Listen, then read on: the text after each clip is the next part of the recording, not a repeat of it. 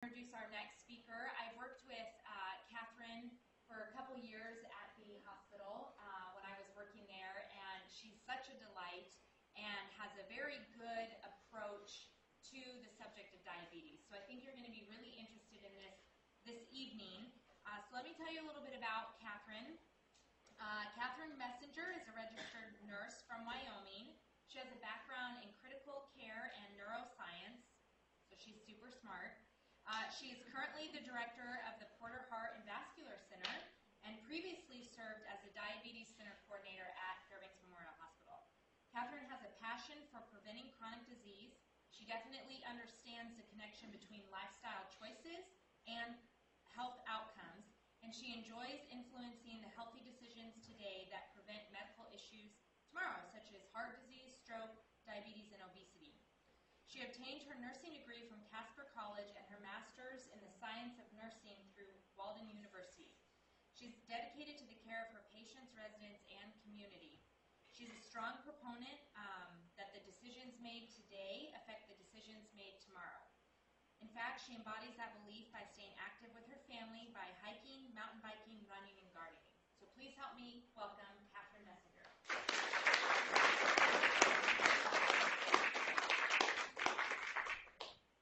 Thank you, Tiffany. Is this on? Can you hear me? Thumbs up in the back. Okay, great. So speaking of biking, hiking, and all that jazz, I just have to point out my friend sitting in the back row.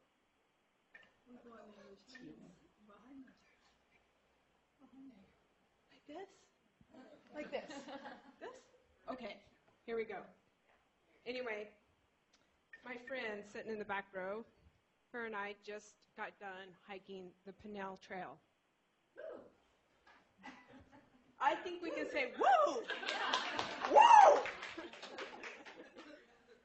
But anyway, so we're here to talk about diabetes. And more importantly, let's stop sugarcoating diabetes. Hold on, am I holding this right? Yes. All right, here we go. One way or the other, because the monitors and the computers. Are you saying I'm short? No, I'm saying I can't see you over the computer.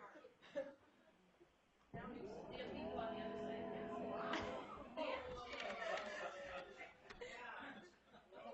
see. Yeah, that's fine. I think it's super cool that I get to look at my own slide and look at you guys, and I'm not like, and next we have...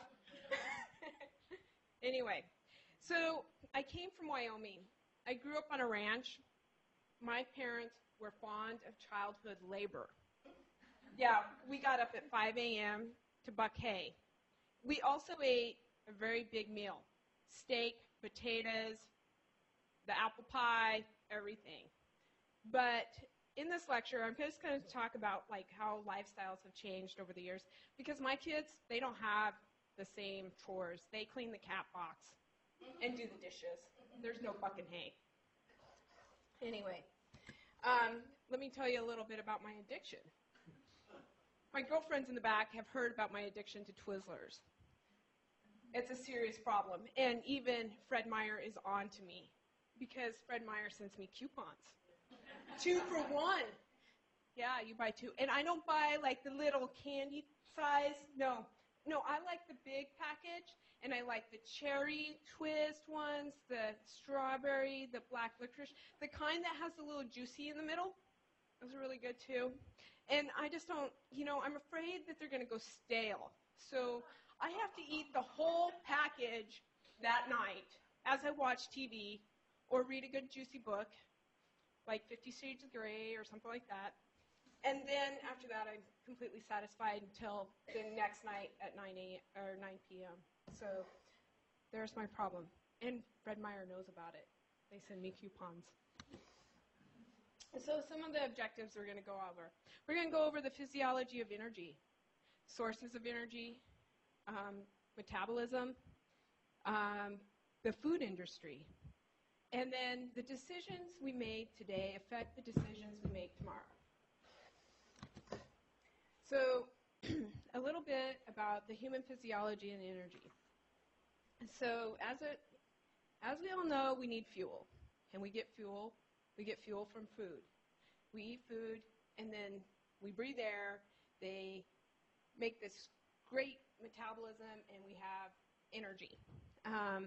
Our body needs energy for muscles, for digestion, circulation, and breathing.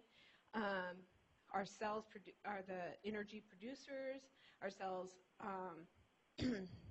extract energy from foods and using the oxygen. Here we have our chemical reaction and the metabolism. Make sense? You're already falling asleep on me. Don't fall asleep. Okay. So that's pretty boring. But it's very important. And all of this, I will promise you, we'll get to the diabetes after I flip my page of notes.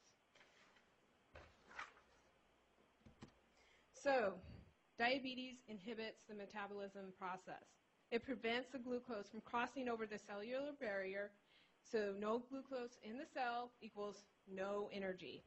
So, my friend Jen, she didn't eat her granola bar, or she ate her granola bar, but somehow she did not have the energy needed for the second day. It was a slower day. I'm just saying, that really had nothing to do with diabetes, but the process is we need energy. Oh, and the altitude, so she had less oxygen to process, to get over the mountain, to get the food. Anyway, we need the glucose in the cells. If we don't have a way of getting the glucose from our bloodstream into the cells, then we can't have the energy to run the marathon or hike the Pinnell Trail. Carbohydrates. Our bodies prefer this source of energy. And just like Twizzlers, we love this source of energy. Our favorite breads, chocolates, all full of carbohydrates. Chains of sugars made up of carbon, hydrogen, and oxygen. So the sources of carbohydrates, we have some in plants, grains, rice, potatoes are some of them. Carbohydrates are utilized for our body. They are preferred over protein and fats. So, and if you think about it, what is our best habit? We get hungry, we're reaching for the cracker box, or we're hungry for the French fries, right? What's your favorite? Carrots. Oh, well, yeah. That's a starchy one. But at least that's better than the crackers. Excess carbohydrates. So what do we do with those? Excess carbohydrates are stored in our fat and liver cells with the utilization of insulin. And we'll get to know insulin. Insulin's one of our favorite hormones. Glucose is the sugar that is the foundation of carbohydrates. Carbohydrates are broken down into sugar by our digestive tract and the liver that enter the cells. So that gets really complicated because then we start talking about the pancreas and the beta cells and all that. But decrease in the blood glucose causes the hunger. The hungry feeling, Jen, the sweats, the grouchiness. Anyway, moving on. Other sources of energy. So we have lipids or fats. Sources both in animals and plants. Carbohydrates are converted into fat via the liver. We just talked about that. And the liver is like an amazing organism here, or organ. It could probably be an organism as well. Fats are also stored in the liver and the adipose tissues, aka our love handles. Saturated fat, which is rising from cholesterol, and unsaturated fat, which is the decrease in cholesterol. So we really, when we're focusing on our fat content, if we focus on unsaturated fat versus fat. Cholesterol. So this is where I get, do you go to your primary care physician and you're like, now which one's the good one? So low density is bad. Like it causes, and this is going to make your cardiologist excited. So if you realize you go and you say the LDL is the bad one, your cardiologist will be happy. HDL, high density. This is your good cholesterol. It reduces the risk for arteriosclerosis. Too much fat increases our love handles, and we get weight gain. We know that. That's like common sense. Other sources of energy. So protein. How many people remember Dr. Atkins? Okay. Anyway, sources of protein. So animal and plant, we have beans, nuts, and meat. I think he was like a favorite of steak or something. Protein is essential for growth, formation of our body tissues, immunity, and blood clotting. The amazing liver, the liver can convert protein into energy. Protein is the energy conversion after carbohydrates and fat energy has been exhausted. So our body prefers carbohydrates, then fat, then protein. So Dr. Atkins, he would say, let's just eat meat or protein and fat. So have your bacon and eggs every morning, right? But the reality is we really do need carbohydrates. So the metabolism of carbohydrates, fat for energy, and fat for energy. The body switches metabolizing carbohydrates to fat and back for energy. Shortly after eating, the body metabolizes the carbohydrates. Fasting, 8 to 10 hours, the body starts metabolizing the carbohydrates. Exercising, depending on intensity level, metabolizes carbohydrates and fats. Before the meal, okay, this is like where you need to consult your dietitian. But before the meal, the metabolizing of the fat and then the carbohydrates. It's kind of tricky here, but this is where it comes into, we're testing your glucose 2 hours after you eat something versus right after you eat something, and the level of accuracy that you're going to get. Diabetes prevents energy and energy production. So the mechanism for the insulin that is released in a normal pancreatic beta cell, this is the boring part. You're falling asleep again on me. The beta cell, the insulin production is more or less than the beta cell is, within the beta cell. It releases the trigger by food, chiefly food that's containing absorbed glucose. Diabetes type 2, the mechanism is essentially broken. So fatigue sets in, uncontrolled hunger, and then weight gain. And it's like the trigger doesn't happen, so we eat the whole bag of Twizzlers. So if we can equally say that diabetes is like your toxic blood. Uncontrolled or chronically high levels of glucose in the circulatory system becomes toxic, and the body tries to compensate. But over time, the damage will occur. So this is where you're going to have the cardiovascular disease. You're going to have the nerve damage, the kidney damage, your eye damage, your foot damage. And we'll talk about some of these. But your skin doesn't heal. You become your little vessels in your ears and stuff, hearing impaired. And believe it or not, there's a huge link from diabetes to Alzheimer's disease. The balancing act. I don't care, all your friends that say, you got the diabetes, so stop eating carbohydrates. Or, it's not that easy. Your body still needs carbohydrates to function. Your brain needs it. The more mechanisms is, basically the mechanism is disabled to properly break down the carbohydrates. So now you have to rely on yourself for self-monitoring your blood glucose.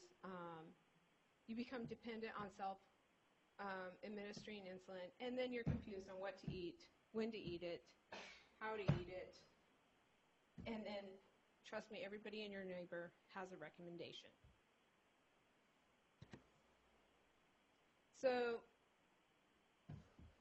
the food industry, we love them. This all started during World War II. What happened during World War II is we started doing a lot of packaging and processing of food for our soldiers. So they would have, I want to say it was 3,900 calories a day, something like that. Increasingly, it was amazing. It was a lot. Hold on, I have it in my notes. And then on top of that, we had 3,900 calories.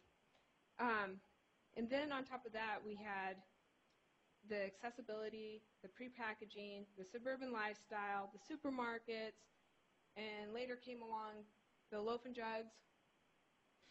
What is it here? Holiday, right. Convenience stores, and all of this cheap processed food. The food industry, the abundance of this cheap ingredients and stimulated the growth of the food industry, and then also made it financially incentive for the KFCs and the McDonald's and stuff like that.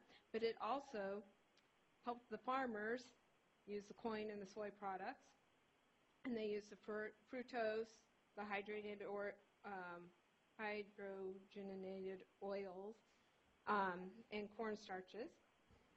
So this frequently high food, easy accessible, not to mention we're all working families, and now it's pretty much two parents working and you have to go home and cook a meal, so it's almost easier if we just go through a drive-through, right? So as these come about, most of the fruits and vegetables in the substance, they are also more labor intensive to grow and harvest and perish quickly. And so this made it less profitable for companies, and over the years we started seeing more more processed stuff because it was cheaper and it lasts longer on the shelf. So technology and innovators in food processing and food packaging and food preparation allowed us to consume a wide variety of foods that was easy to cook, easy to clean up, and but it was lacking a lot of nutrition. So processed food, high in fat, high in sugar, they taste great. So the neuro aspect is your frontal lobe gets really excited and wants to eat more. They taste great. The science, and there's a lot of science involved in this. I have a whole Cheeto thing. You know how the Cheeto is very airy and fluffy? Well, I guess you can get the crunchy or the airy ones, but this is a manipulative effect on you. So you think that you're eating one Cheeto, and you're thinking that you're not getting very much substance because it's just air. But in reality, it's very highly dense fat and glucose and all of that stuff mixed up together. And then you eat the whole bag before you know it, because really you thought it was not that much. Your mind, it tricks you, and then you buy another bag. Cheetos are evil. They're right up there with Twizzlers. But anyway, but this did come in a time when food was scarce. This was a way to deliver food to people that we need to for high calories and stuff like that. So it does have it is good. So, but it's not good for us right now when we do have the ability to pick our vegetables and eat less processed food. And so, what about diabetes? So the choices that we made today affect the choices we make tomorrow. And this is where we get down and dirty and talk about what we do today so that we don't have to worry about tomorrow in dialysis machines and our cardiologists and the whole healthcare thing. So take action. So take your medications for diabetes as your health and any other health problems, even when you feel good.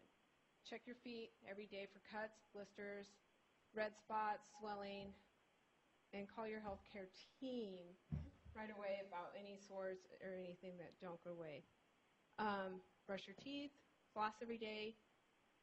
Okay, I go to the dentist, and he always tells me I'm not flossing. I swear I floss. Anybody else? You floss? Colleen flosses. But anyway, and I know checking your feet sometimes becomes cumbersome, but we really do, because if you have diabetes, you know you have the neuropathy setting in. You can't always feel, if you step on that Lego, well, most of us will feel the Lego or stub the toe or whatever. So we have to look at our feet. Take in responsibility. Stop smoking. Keep on track with your blood sugar. You may want to check them more times during that day, especially if you're sick. You know, maybe you should check it more often. Log it. Your healthcare team will love it. And then talk with any concerns that you have with your healthcare team. Check your blood pressure on a regular basis. Eat well. Make a diabetes meal plan. How many know what a diabetes meal plan is? It's like so vague. Everybody's like, yeah, just do it. Choose your foods that are low in calories, saturated fat, trans fat, sugars, and salt. Eat foods that are more high in fiber, such as whole grains, cereals, breads, crackers, rice, and pasta. Choose foods such as fruits, vegetables, whole grains, breads, cereals, and low-fat skim milk or cheese. And drink water instead of juice and milk. This great dietitian I know that may be in the room, if you can read the ingredients on the back of the label, you have a good start. If the words are too big or you have no idea, it sounds like a chemistry, just avoid it. If it's grown in a garden, it's better than, getting the chips go for the potato instead of the chips, I guess is what I'm saying. The more natural. So eat well. So I totally stole this picture. Actually, I stole this picture off the internet, but it's a good example. You want half of your plate, and not a huge plate.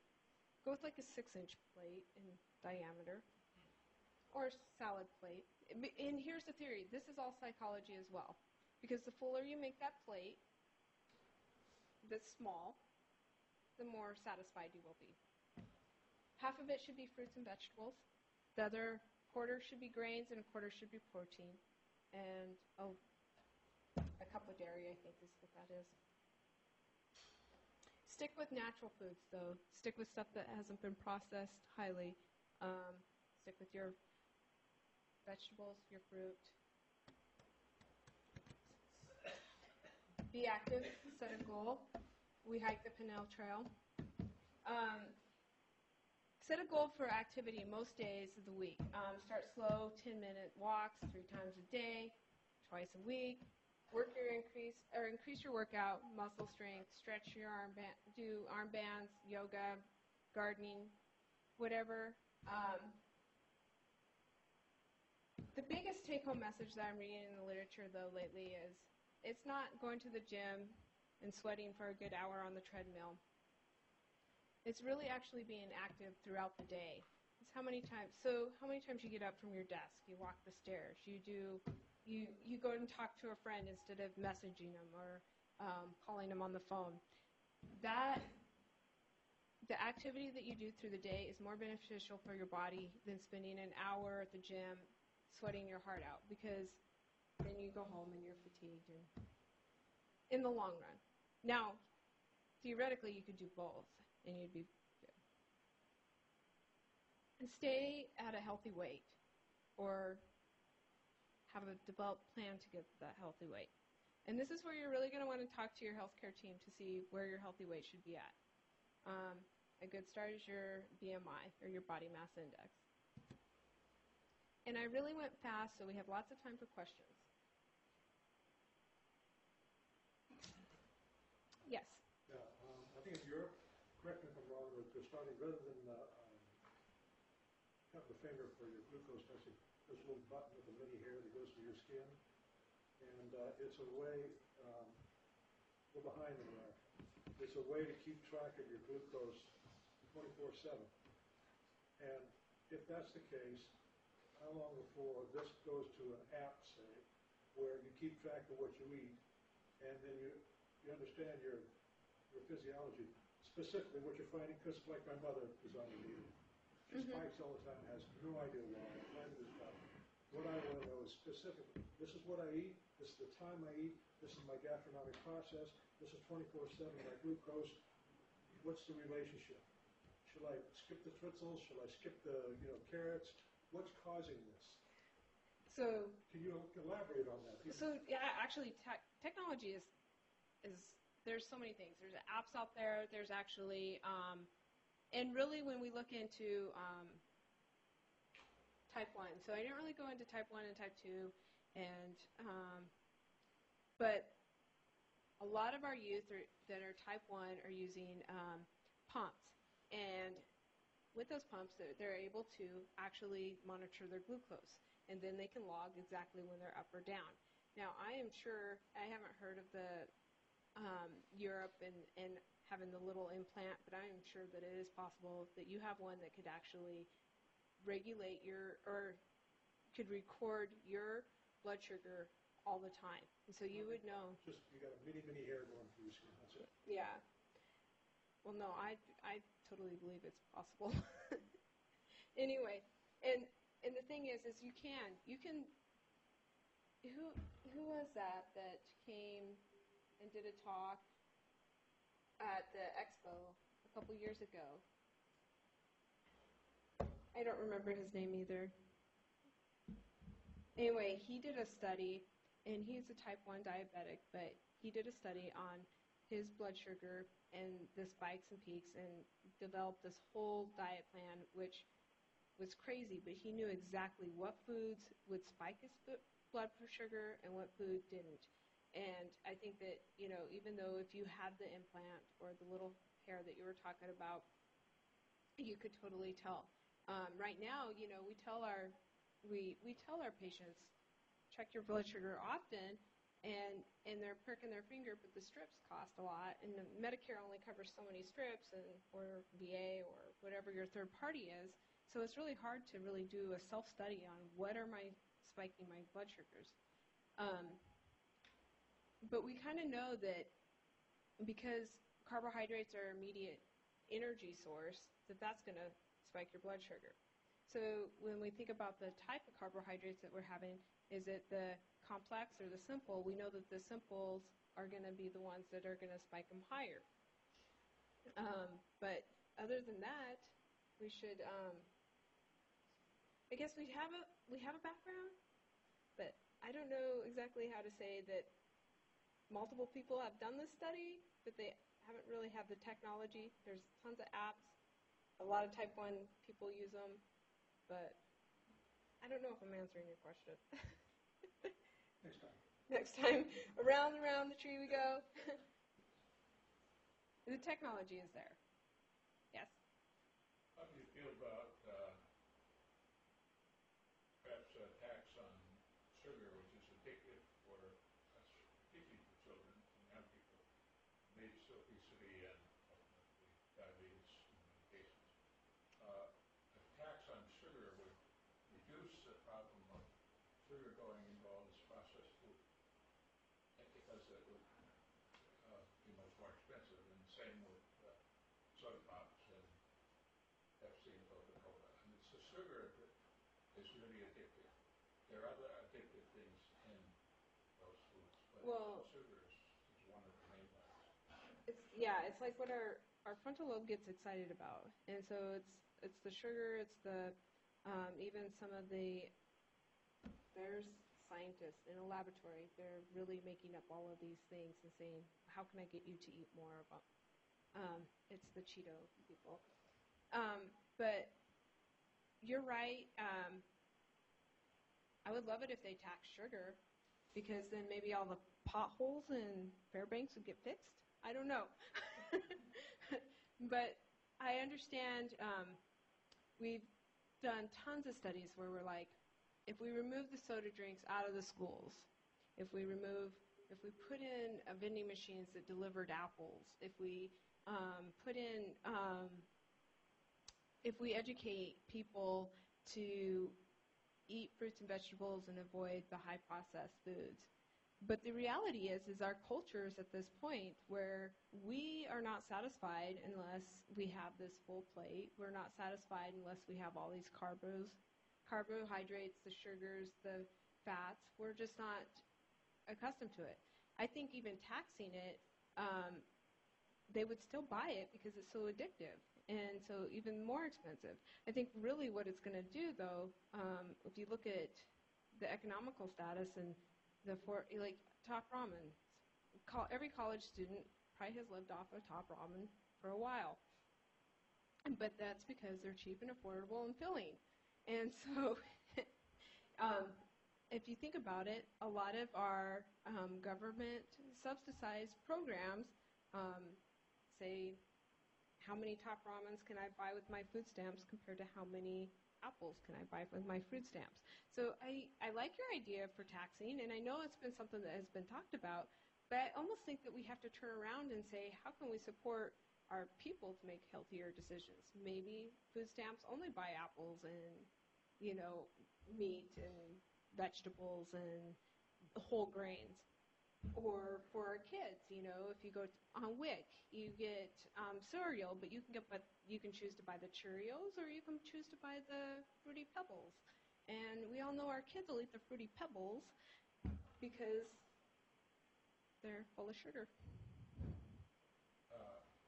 We look at sources of information for young people in school.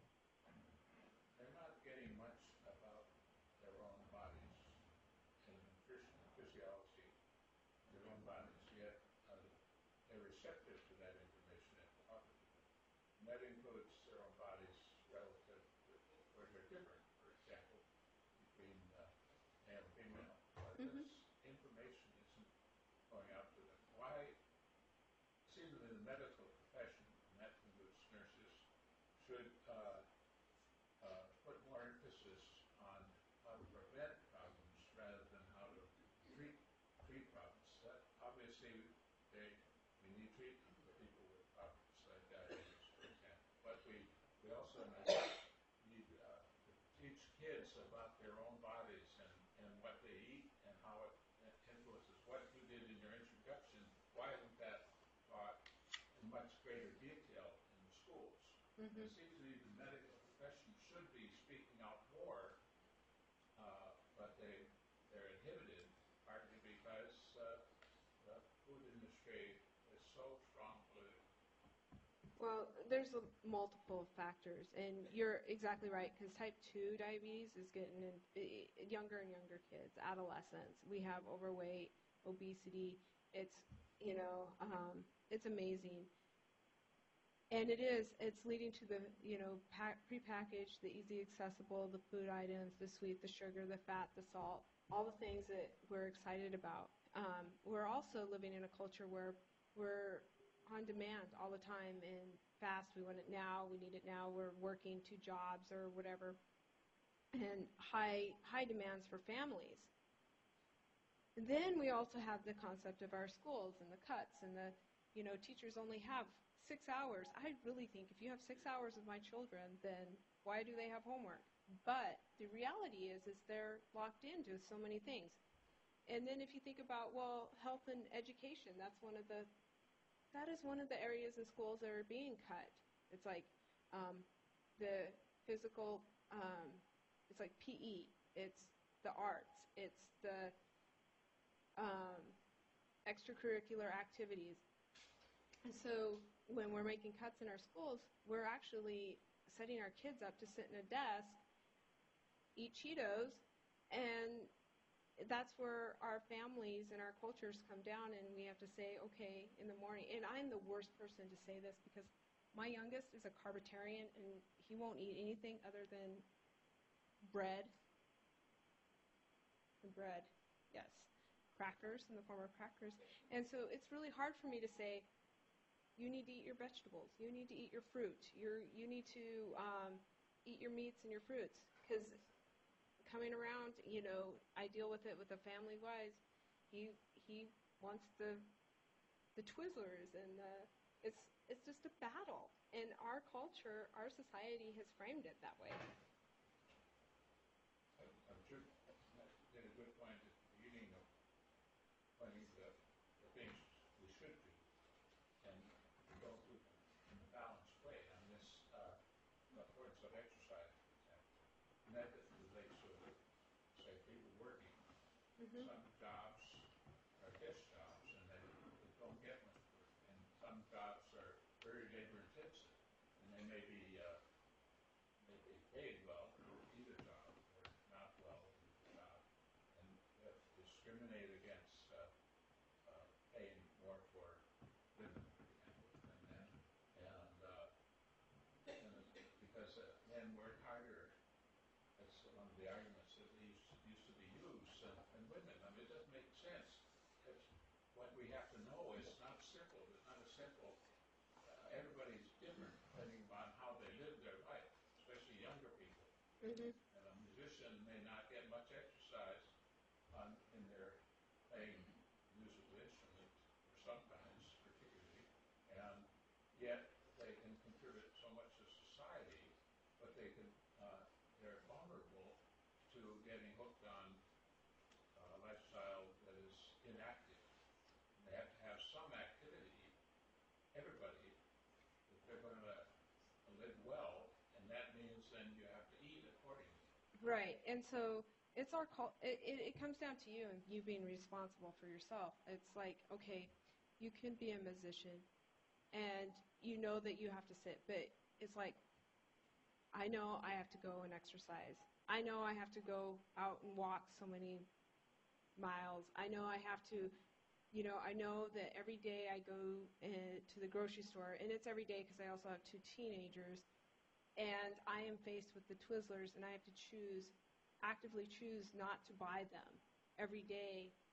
It doesn't matter so much as the discipline if you are the construction worker that's working 40 hours a week, or if you're the piano player or the school teacher. It is an active decision that you have to make on how you are going to live your lifestyle. And it is, yes, the construction worker maybe have a heads up because it's more manual labor, but on the other hand, he could be eating Big Macs because it's more convenient and inhaling twice as much of the junk. Go ahead. So if the body's becoming insulin resistant, it can't absorb the energy, Mm-hmm. then that means that your muscles basically kind of decrease or just get weaker, or how's that work? So, yeah, that becomes the complexity of the issue. So as you become more insulin resistant, you can't feed the cells, they can't build the muscles, they can't see the whole trial effect.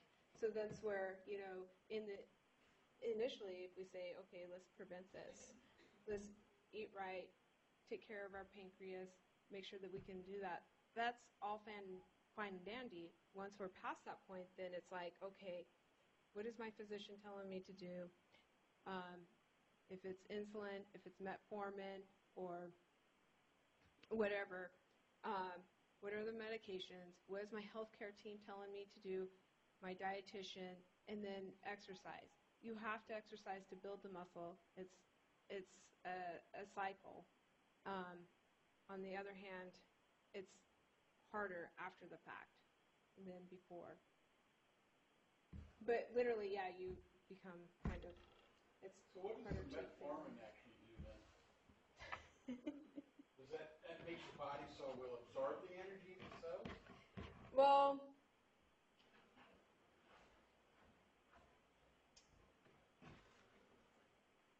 metformin helps the sugar breakdown in your blood vessels so that you are able to absorb the energy. So yes, it definitely it works much different than insulin, or there's different various types of insulin as well.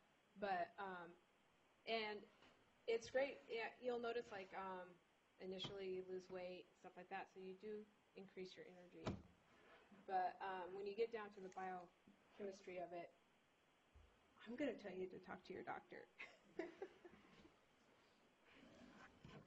Go online. Yeah, go online, Google it. MD Web. Go ahead.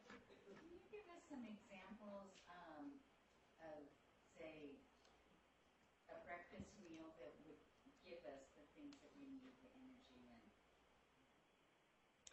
protein and carbs? Sure. Tiffany, you can correct me if I'm wrong. But I would definitely stick with the fruits, your whole grains, what is natural. Stay away from the processed, because here's the other thing about the processed foods is they mess with your hormones, and insulin is a hormone, so it's one of those ones that gets manipulated. Even if you're thinking about the fake sugar, even though you don't get the caloric intake of the fake sugar, you're still increasing your insulin need, and so it still spikes. And then you're hungry later. So fresh fruits, oatmeal is a good example of a whole grain. Don't go instant. It's been manipulated. Don't use the instant. Use like the old-fashioned.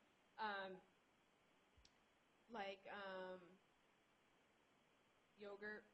I'd stay away from the high sugar content in the yogurt. But also, it's kind of hard. Do plain and add the fruit. Or cottage cheese. Like Treva, that's bad for you? Well, Treva is like It's stevia, which is it's like cocaine comes from a cocoa plant, Yes. and it's very refined to get to cocaine. Yes. Stevia comes from a plant. It's very refined to get to stevia. So you can chew on the leaves, and that would be a better effect than taking stevia. Truvia is not just stevia; it's stevia and a sugar alcohol. So that's why it's cheaper than stevia.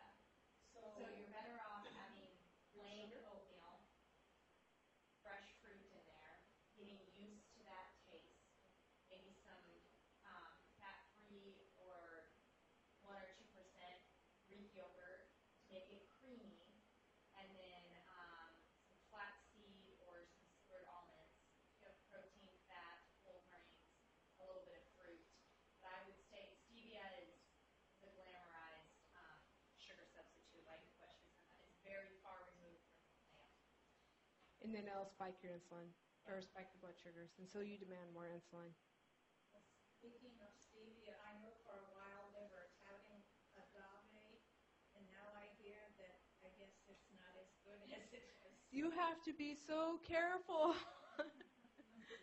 I see all these, Facebook. You see the nice, pretty little lady on there, and they're marketing whatever fad diet or the, I don't know, the herb of the day. You have to be really, really careful because it's just marketing. It's just like the Cheeto. They have natural Cheetos too, by the way. I've seen them. Oh, do they? Are they full of air? They're in a brown package, so they're natural. Okay, anything that is in a brown package, double check it. And just because it says organic on it, check it. Go ahead. So when baking, do you have any sugar substitutes you would recommend? I want some maple syrup.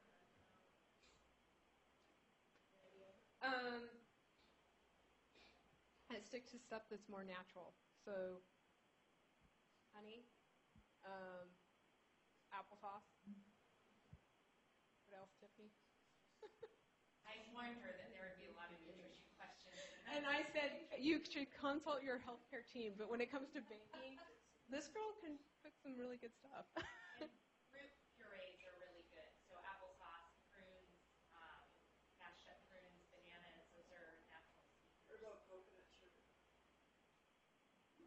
It's a tad bit better because it has a little bit of fiber, but it's nothing. It's still sugar, and it's more expensive. Well, can you give us some ideas on sweets so that we can start working on this and not going for the chocolate chip cookies. So it's going to be a mindset. It's mind over matter. So think about, I'm going to eat an apple instead of the Oreo. But you can dress it up a lot. Tiffany has some great ideas on, well, literally, like, I would go to lunch with her, and I'm like, what is in that jar? So, like Catherine was saying, you know, we get excited by sugar, so you almost have to get rid of it and just go through that detox period. It's like alcohol, it's like a drug, so you have to get used to it, and when your palate is set so high with sugar, nothing's going to touch that but sugar. Just like an alcoholic, you're going to give him old jewels, and he's going to say, What? this doesn't work for me. So you have to recognize that an apple, like the mindset, an apple is not as sweet as a fiber one cookie. It's just junk food anyways. But if you get used to that taste, and it takes a good 6 months to a year. I mean, we talked about this for a long time. It just takes a long time to set that, to reset your palate. And so apples are, fruit is often sweeter when it's dehydrated. So using a dehydrator because it concentrates the sweet. When it's frozen grapes, I have frozen watermelon in the freezer. Frozen bananas are the same thing. They're just sweeter. They taste sweeter because they're concentrated. When it's warmed up, so poached pears, peaches in the microwave, apples in the microwave. I mean, heating it also makes it taste sweeter. So just altering the way that you eat it can make all the difference in the world. And then knowing that it's not going to taste like sugar. But the reality is, once you get through the detoxing, it's a really, and you have this incredible amount of energy. And so it's not fighting to get up in the morning. It's like, it's amazing. It's a whole nother high. Yes. Well, doesn't it also sharpen your taste buds for other foods? Yes. If you just have that sweet and fat, you know, the things going with moving around the hair. Right, sweet, fat, salts. Do you have a protocol for the detoxing? No. Warn your friends. Warn your friends. That you're going off of it. Maybe not during high stress times. You might want to just post it on Facebook. If you're an accountant, then January through April is not the time to do sugar detox because you're already at a high stress level. So not when you're having family coming over, not when you have a couple weeks to not be on, to not be stressed out would probably be the best time to go through it. Drinking a lot of water, making sure that you're exercising, and really embracing it as I'm not losing. Also, get rid of the sugar out of your cupboards. Yes. Yes. Are you familiar with Yacon, Y-A-C-O-N? It's common in the tropics in Peru. Your body is sweet. Your body won't metabolize it. It goes through you before you can really take the bad stuff out of it. And the diabetics depend on it, but as far as I know, it won't go here. Y-A-C-O-N, Yacon. I don't know. Well, we're hurting for sunlight up here. Even the sun is low angle. So virtually all of us are vitamin D deficient. What effect does vitamin D deficiency have on our insulin intake? You ask excellent questions. I don't even know. I'm even looking at my colleagues back there. Next time. That would be a great question, though, for your primary care provider. Okay. Country by country, there's a lot of differences in who has diabetes. What countries don't? What countries do? Why? I go back to the culture and what we were raised with. A lot of the countries that stick to the fruits, vegetables, the whole, a lot of the countries that still make their own food versus going to the restaurants and stuff like that have a lower rate of diabetes than the countries that are more industrialized, like America, where we have a high rate because we have food accessible and it's in mass quantities. Edible food like substances. Yep, exactly. Yeah. What was that? Cheese-like stuff. What was that? Yeah, cheese product. Avoid that one. I read someplace that if you eat only cereals for breakfast, you're deficient in protein for breakfast. Is that true? Well, you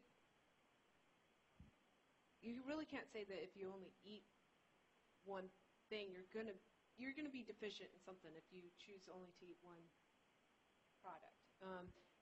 So you would get some protein from milk if you chose to put that on your cereal, but I would have to agree, depending on what the other 2 or 6 meals were. Well, If you, yeah. but breakfast only. Yes. Just kind of a comment. I noticed in the news within the last couple of days that on the opposite end of the natural spectrum, PepsiCo has switched from aspartame to Splenda. So I guess we're saved. Still fake. Choose water. Yes. Is any relationship being established between diabetes and insulin intake and our gut fauna, since they're drastically changing given our food? Is there something in our gut fauna, because it's being compromised by the food we eat, that would help us with the insulin? So I think that goes back to what is our normal flora in our gut, and how best to make the environment the best optimal way to absorb the nutrients that we need. And so that's going back to saying, let's eat the more natural foods, the fruits, the vegetables, the not processed, not highly processed substances like the cheese product or foreign stuff. A lot of the candies and stuff that kids have, they're kind of made in a chemistry set. So avoiding those and trying to eat what's natural for our bodies, basically for the normal flora in our body. Probiotics. Okay, probiotics, I wonder if probiotics would make our gut fauna more healthy to deal with sugars or It's not going to fix your pancreas, but when your gut flora is healthy, because you're eating those things that she said, you have a lower rate of chronic inflammation, and so that chronic inflammation does affect the blood sugar, and therefore would put more of an increase on the work that the pancreas is doing. So if you're eating foods that promote a healthy gut flora, then you're going to be decreasing your inflammation, and those two are going to work symbiotically together. But the foods that you choose to do that also promote lower blood sugar. Right. Dr. Weil suggests turmeric for inflammation. That ring a bell with you? Dr. Weil says that we all should drink turmeric tea every day. Oh. And it has to do with the turmeric. Turmeric. Turmeric is a spice that helps lower inflammation, but it's in conjunction. I mean, you can't eat McDonald's and have turmeric tea. That's not going to be helpful. You can't put turmeric on your Big Mac? You could, but I don't think it's going to negate. Like, you would need 4 pounds of turmeric, I would think, for every one Big Mac. I'm not sure if that's the ratio. It's probably pretty high, though. 3 bottles of wine? I just don't think you can overcome the Big Mac. Right. I don't think so. Yes. One question. In baking oatmeal cookies, there are a lot of sugar and a lot of flour in the recipe. Any suggested substitutes for those? Applesauce? Applesauce and whole Old, grain. yeah, the old fashioned. And you could even take the oats and grind them up in the food processor and have that as be part of your flour. Colleen? Oh, no, I'm rubbing my hair, sorry. All right. I have a question. What about the genetically modified foods, like the wonderful things that Monsanto is doing for all of us? How much is that affecting the type of carbohydrates that we're taking in when we're eating the fruits and grains that have been developed through the wonderful world of Monsanto? Well, I steer clear from anything that says genetically modified. But you don't even know. I mean, most of the things that you buy in the frozen food departments, frozen vegetables that have been processed, canned vegetables that have been processed. Right. And this all is come from the farms of Monsanto. right. Well, and really, when we get down to it, it kind of there are a lot of things that our FDA approves that in other countries would not even be on the market. So, you know, we're thinking as the consumer, and this is where a lot of the confusion happens. We're thinking we're going in and we're buying some frozen blueberries, and we're thinking these are going to be really, really healthy. But hold and behold, if they've been genetically modified, that is going to mess with our hormones, insulin being one of them, and cause inflammation and throw our bodies all out of whack. So it's really hard for us. We are set up to almost fail by the food industry, the market, and even our own government for what they allow to be put on the market. Yes, it's going to manipulate your body. If it's not actively, if you're not actively looking at where your food is coming from, then you wouldn't even know. There isn't that safety barrier. Am I pretty much on target? To tell you that warning that says, hey, don't buy this product because it's been genetically modified or anything like that, because it's not advertised. And it's almost a disservice from our government with the FDA, and they're pro-corn. Yes? Well, I know right now that there is a discussion in Washington, D.C. about this law that some people want to put into effect that requires labeling that this, is genetically modified, and we can all guess who the opponents of this legislation are and how much money they have to purchase our cows, people, to vote against, Right. these labels made. So they're really denying us So the as an information that we need. Right, and as an active consumer, Yes. write your congressman. Yes. Right now. Yes. Have you seen Food Inc., program Food Inc. Yeah. on Pivot? That's pretty interesting. Alrighty.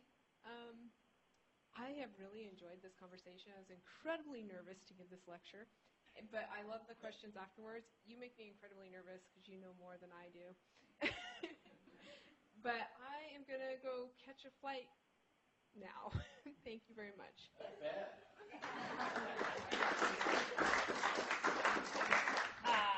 Catherine has a flight to catch at 9 o'clock, so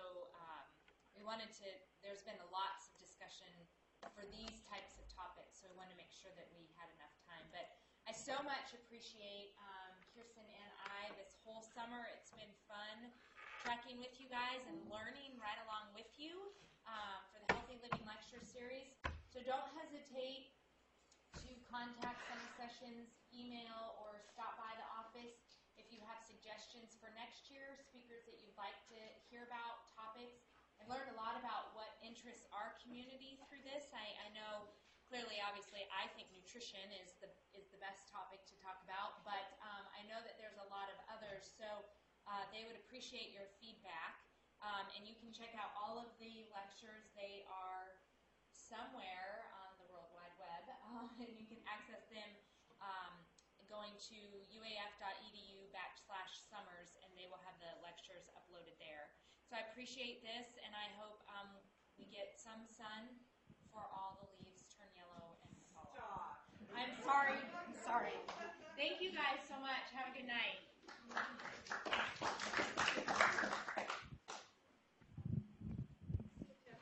Yes. Keep me posted. I will.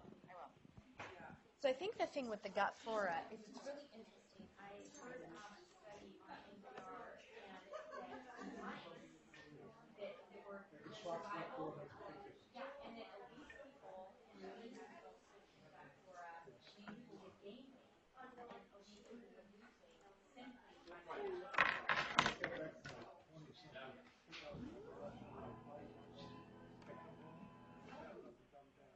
go out of the country and like to pay and drop 25 Right. pounds. It's definitely the food. I really, it's the quality of the food that we have here. And I think the biggest need for is just grow our own, just promote food to allow us to grow our own. We understand what we need to do, and that we need to do. I'd like to see a system that tests 10 things in your blood, places in the computer program, keep track of what you eat, and eventually you will say, this does this to me. Right.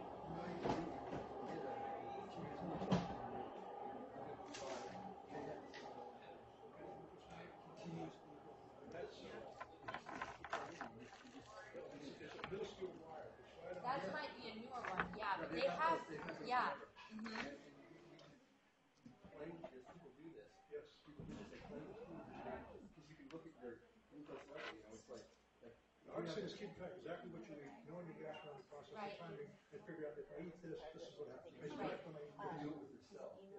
And people do this, people, they're not real scientists, they're just people that are into I don't need it yet. If I got somebody who's doing it, you're the person. Let's keep track of this. There's a book called 4 Hour Body. It's about this guy. Oh, thank you. 4 Hour Body. 4 hour body. And this guy, that's what he does. He experiments on himself.